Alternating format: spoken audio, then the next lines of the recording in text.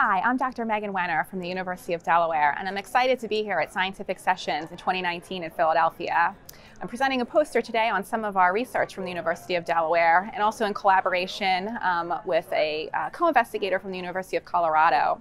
Our group studies menopause and how cardiovascular disease risk changes across menopause.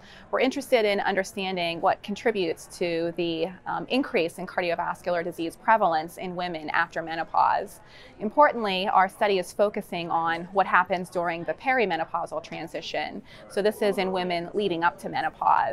We have some intriguing findings looking at some contributions to what makes blood vessel function decline in women during this menopausal transition. So we're hoping that we can use this information to identify an appropriate window of opportunity for intervening to improve cardiovascular health for women.